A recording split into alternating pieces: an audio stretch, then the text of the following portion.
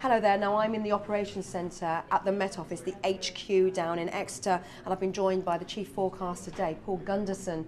We're talking Storm Ophelia.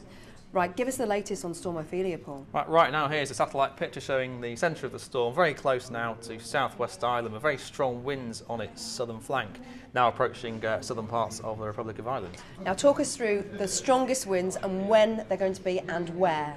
Now the strongest winds in terms of numbers like to be 60 to 70 miles an hour quite widely, locally up to 80 miles an hour on some exposed coast. The strongest of those at the moment are across southern parts of the Republic of Ireland, but they all transfer through the Irish Sea, so by the middle part of today, approaching southwestern parts of Wales, by late afternoon, of North Wales, particularly Anglesey, the Clean Peninsula, and then this evening into parts of the east of Northern Ireland with 70 to 80 mile an hour gusts, just perhaps even into the Belfast area. It's a very, very strong wind.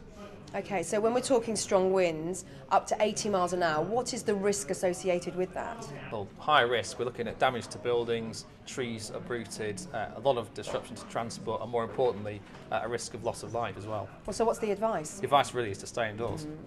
Okay, so then when does this storm clear, which is probably the most important thing? Now, overall, the peak winds will be slowly reducing as the storm runs northwards and weakens, but it'll still be very windy into tonight, notably so for parts of North Wales, Northern England, southwestern parts of Scotland, and then through the course of tonight and tomorrow, that's early Tuesday, the strongest of the winds become confined to northeastern parts of England by the early part of Tuesday. Elsewhere, a gradual reduction in the winds through that period, slightly. Thanks very much, Paul. I know you are really busy, and we will keep you updated, obviously, on our social media channels and also on our website.